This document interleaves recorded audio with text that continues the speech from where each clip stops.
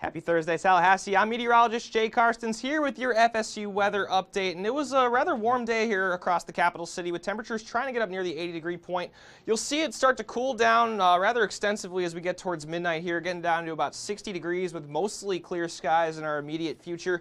These clear skies won't be lasting too much longer, however, as we're going to break down after this Friday planner right here, waking up to about 55 degrees in the morning, a little bit warmer of a start than we had here today. Getting up into the lower 80s by about 4 p.m. 82 degrees is what we're calling under partly cloudy skies. Really our last day of abundant sunshine before our next frontal system starts to work its way into the area.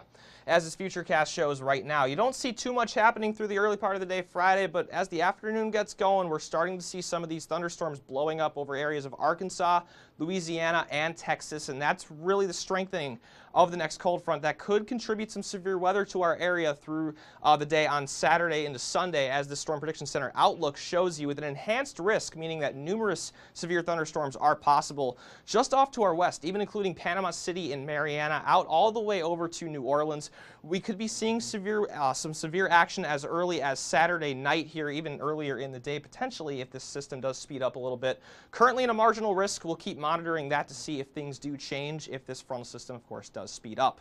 As for the week ahead, Saturday night into Sunday is really our hot spot for rain. 72 degrees for the day on Sunday, with a combination of both rain cooling and the actual passage of that cold front. But all of that sets up for just a fantastic next week ahead, with temperatures getting up to about the 80-degree point by the middle of next week.